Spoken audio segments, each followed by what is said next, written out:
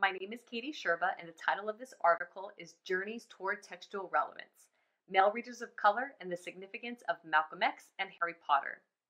The purpose of this project was to find out how a group of young men found significance in or constructed meaning from texts.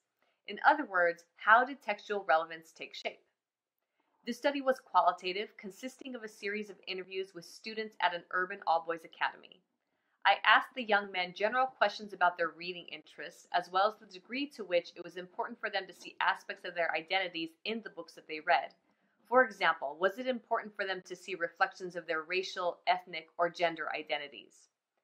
Of the 13 students I interviewed, 6 mentioned the autobiography of Malcolm X and/or Harry Potter and the Sorcerer's Stone. While some of the young men saw themselves in these two different texts, using the books as mirrors to their own lives, others used the text as windows, finding relevance in the experiences of others.